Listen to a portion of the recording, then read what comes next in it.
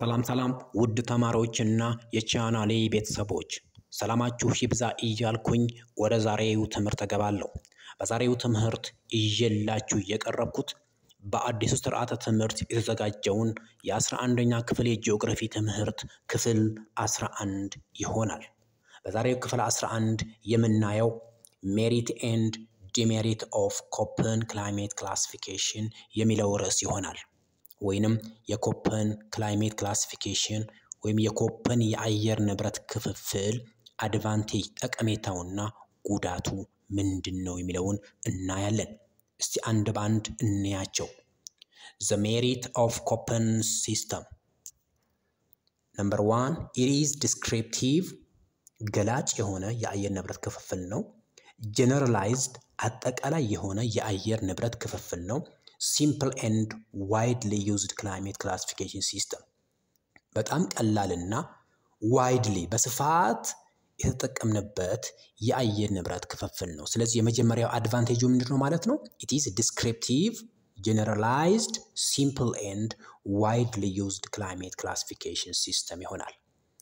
descriptive ስንል ገላጭ የሆነ የእያንዳንዱ ክላይሜት ዞንን በመግለጽ የተከፋፈለ ነው ማለት ነው። generalized በክላይሜት ዞኑ አጠቃላይ የያዛቸውን ክላይሜት ዞኖችን ጀነራላይዝ አድርጎ ወይንም አጠቃሎ የሰጠን ክላይሜት ክላሲፊኬሽን ነው። ሲምፕል ቀላልና ዋይድሊ ዩዝድ በሰፊው የምንጠቀምበት አይነት የክላይሜት ክላሲፊኬሽን ይሆናል።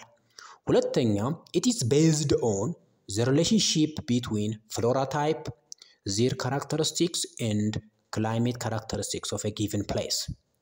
እንግዲህ በዋነኝነት የተጠቀመው ክራይቴሪያ based on relationship የእጽዋቶች አይነት የእጽዋቶች ባህሪ ወይም የእጽዋቶች ስነ ባህሪ እንዲሁም በቦታው ላይ ያለ የሙቀትና የዝናብ መጠንን አስተሳስሮ ወይንም አሰናስኖ የተፈጠረ ክላይሜት ክላሲፊኬሽን ነው ማለት ነው። ስለዚህ ይህ ሊገልጽ የፈለገው ምንድነው ማለት ነው? ክራይቴሪያው ነው ማለት ነው። ክራይቴሪያው መሰረት ያደረገው የእጽዋቶች አይነት የእጽዋቶች ስነ ባህሪና በቦታው ላይ ያለው የዝናብና የሙቀት መጠንን መሰረት አድርጎ የተከፋፈለ ክላይሜት ክላሲፊኬሽን ነው።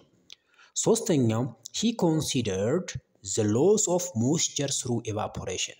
እንግዲህ የኮፐን ክላይሜት ክላሲፊኬሽን ሲስተም በዋነኝነት መሰረት አድርጎ የተዋቀረው በአንድ ቦታ ላይ ያለው የእርጥበት መጠን ወይም የሄትነት መጠኑ መሰረት ያደረገ ነው ማለት ነው። ስለዚህ ይህን ክላሲፋይ ሲያደርግ እነዚህን ኮንሲደር አድርጓል ማለት ነው። በአንድ ቦታ ላይ ምን ያህል ትነት ይኖራል የሚለውንም መሰረት ያደረገ ክላይሜት ክላሲፊኬሽን ነው። So he considered the loss of moisture through evaporation. አራት it is appealed more to geographers because the scheme recognize association between vegetation type and climate ይሆናል ማለት ነው። ስለዚህ በዋነኝነት ሞር ጂኦግራፈሮችን አፒል ያደረገ ወይንም እነሱን መሰረት ያደረገ ክላሲፊኬሽን ነው ማለት ነው። በዋነኝነት በቦታው ላይ ያለው የእጽዋት ስርጭትንና በቦታው ላይ ያለው የአየር ንብረት አይነትን መሰረት ያደረገ ክላይሜት ክላሲፊኬሽን ነው። አምስተኛው it uses easily measurable weather elements. ይህ የአየር ንብረት ክፍፍል በቀላሉ ሜጀር የምናረጋቸውን የምንለካቸውን የአየር ንብረት ግብአቶችን ወይንም የአየር ሁኔታ ግብአቶችን መሰረት ያደረገ ክላይሜት ክላሲፊኬሽን ነው። ስለዚህ የኮፐን ክላይሜት ክላሲፊኬሽን ሜሪት ወይንም አድቫንቴጁ አንደኛ it is descriptive, generalized, simple and widely used climate classification system.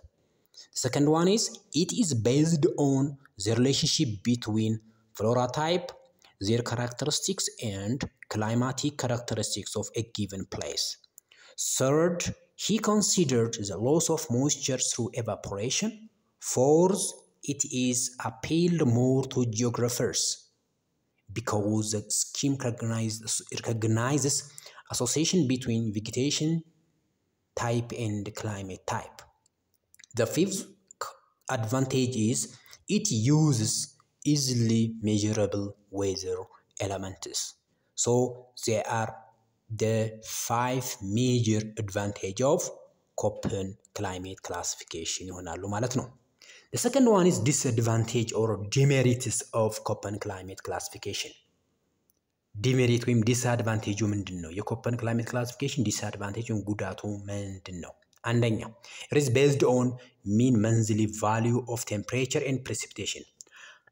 ያ ማለት የየቀኑ ሳይሆን አጠቃላይ ድምር የሆነው እና አቨሬጅ የሆነውን በአንድ ቦታ ላይ ያለ የሙቀት መጠንና የዝናብ መጠንን ወስዶ ክላሲፋይ የሚያደርግ ክላይሜት ክላሲፊኬሽን በመሆኑ ያ ማለት በእያንዳንዱ ጊዜ ያለውን አይወስድም። በእያንዳንዱ ወይም አቨሬጅ ነው የሚወስድልን ማለት ነው። ሚን ሲል አቨሬጅ ለምሳሌ የቀንና የምሽቱ ደምሮ ለሁለት አካፍሎ ያስቀመጠልን ነው ማለት ነው። so it is based on mean monthly value of temperature and precipitation.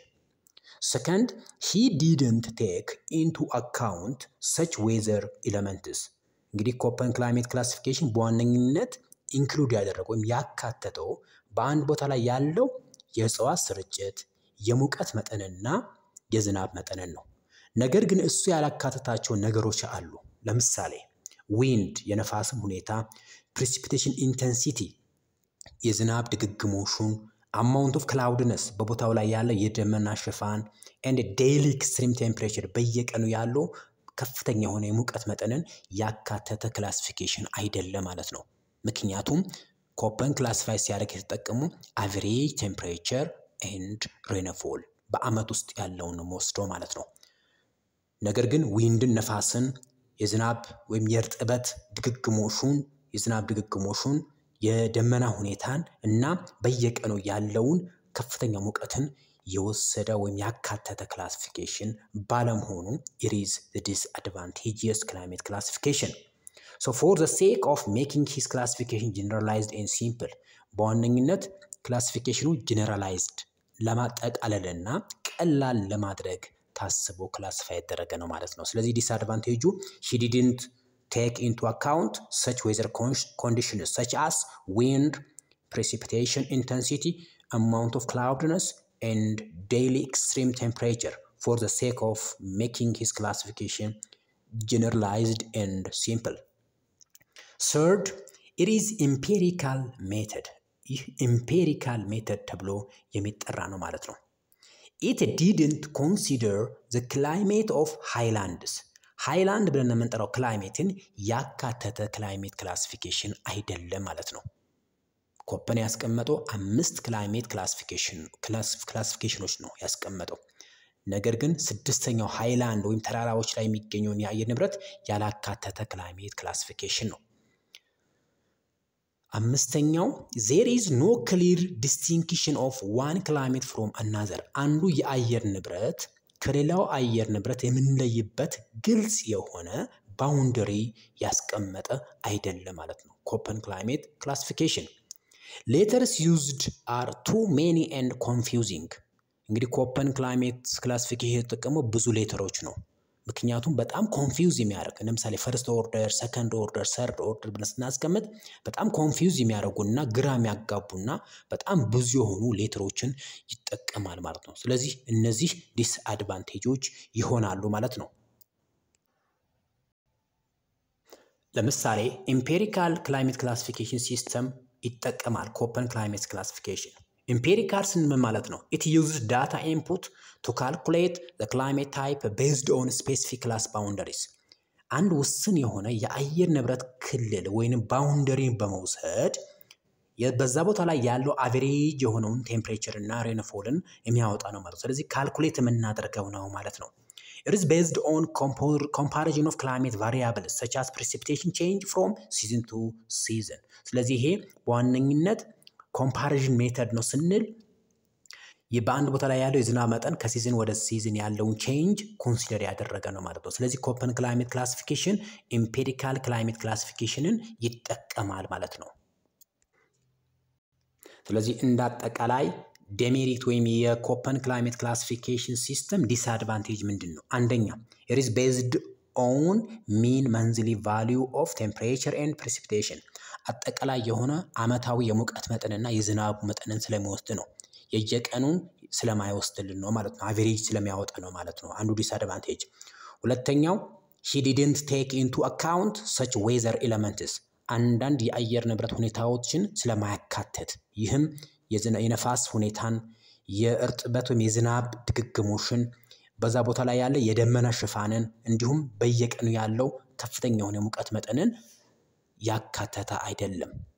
ምክንያቱም የኮፐን ክላይሜት ክላሲፊኬሽን ጀነራላይዝ እና ሲምፕል ለማድረግ ስለታሰበ ማለት ነው። ሶስተኛው ኢዝ ኢምፔሪካል ሜተድ ዳታዎችን ኢንፑት ወይም ይሄ የተለያዩ መረጃዎችን በተለይ የዝናብ መጠንና የሙቀት መጠንን በማስገባት ካልኩሌት የሚያደርግ ሜተድ ነው። ኢት ዲድንት ኮንሲደር ዘ ክላይሜት ኦፍ ሃይላንድ ተራራዎች ላይ የሚገኘውን የአየር ንብረት ሁኔታ ያካተተ አይደለም። there is no clear distinction of one climate from another አንዱ የአየር ንብረት ከሌላው አየር ንብረት ግልጽ የሆነ ባውንደሪ ያለው አይደለም። ስድስተኛ በጣም ኮንፊውዝ የሚያደርግና በጣም ብዙ ሌተሮችን የሚጠቀም ነው ማለት ነው። ለምሳሌ ኮፐን ክላይሜት ክላሲፊኬሽን ያም ሲምፕል ኮፐን ክላይሜት ክላሲፊኬሽን ከካፒታል ሌተር ኤ እስከ ካፒታል ሌተር ኢ ድረስ ያስቀምጥልናል። ያ ማለት ካፒታል ኤ የሚያስቀምጥልን በዋነኝነት ትሮፒካል ክላይሜት የሆኑ ቦታዎችን ነው። ቢ የሚያስቀምጠው ድራይ ነው። ሲ የሚያስቀምጥልን በተለይም ይሄ ሲ የሚያስቀምጥልን ሚድ ማይል ላቲቲዩድ ወይንም ማይል ዊንተር ያለው የአየር ንብረት ነው። ዲ ሰቪየር ሚድ ላቲቲዩድ፣ ኢ ፖላር ክላይሜት ነው የሚያስቀምጠው ማለት ነው። ስለዚህ ይሄ ኮፐን ክላይሜት ክላሲፊኬሽን እነዚህ አምስቱ ካፒታል ሌተሮችን የያዘ ነው። ዘን እንደገና ደግሞ ሰከንድ ሌተር ብለን ያንዳንዱ ዲቪዥኖች ይኖራቸዋል ማለት ነው። እንዲሁም ሰርድ ዲቪዥን ብለን ያንዳንዱ ሌተሮች ይኖራሉ ማለት ነው። ስለዚህ በዚህ ምክንያት በጣም ብዙ ሌተሮች የሚጠቀምና ኮንፊውዝ የሚያደርግ ወይንም ግራ የሚያጋባ ክላይሜት ክላሲፊኬሽን ነው ማለት ነው። ስለዚህ ኮፐን ክላይሜት ክላሲፊኬሽን ሲምፕል እና ሞዲፋይድ ያልነው ማለት ነው። ሲምፕሉ በጣም ቀላል ነው፣ ከካፒታል ኤ እስከ ካፒታል ኢ ነው። ነገር ግን ሞዲፋይ ሲሆን ደግሞ ስሞል ሌተሮችን ስለሚጠቀም ኮምፕሊኬትድ የሆነ ይሄዳል ማለት ነው። በዚህ ምክንያት ኮንፊውዝ የሚያደርግ ወይም ግራ የሚያጋባ ክላይሜት ክላሲፊኬሽን ነው ብለው እንደ ዲስአድቫንቴጅ ያስቀምጡታል ማለት ነው። ስለዚህ የኮፐን ክላይሜት ክላሲፊኬሽን አድቫንቴጅ አለው፣ ዲስአድቫንቴጅ አለው። አድቫንቴጆቹ እንግዲህ እነዚህ አምስት ነገሮችን አይተናል። ዲስክሪፕቲቭ፣ ጀነራላይዝድ፣ ሲምፕል ኤንድ ዋይድሊ ዩዝድ ክላይሜት ክላሲፊኬሽን ሲስተም። Second, it is based on a relationship between flora type, their characteristics, and climate characteristics of a given place. Third, he considered the loss of moisture through evaporation. Fourth, it is appealed more to geographers. Fifth, it uses easily measurable weather elements. So it is called the merit of Koppen climate classification system. Second one is the disadvantage or the demerit of Koppen climate classification. First, it is based on mean monthly value of temperature and precipitation. Second, he didn't take into account such weather elements. Third, it is empirical method. Fourth, it didn't consider the climate of highlands. Fifth, there is no clear distinction of one climate from another. 6 letters used are too many and confusing. So it is the advantage and disadvantage of Koppen climate classification system. ውድ ተማሪዎች እንግዲህ የዛሬው ትምህርት ይህን ይመስል ነበር። ለተከታተላችሁኝ አመሰግናለሁ። የዛሬው ክፍል 11ችን the advantage and disadvantage of Koppen climate classification የሚል ነበር። Thank you.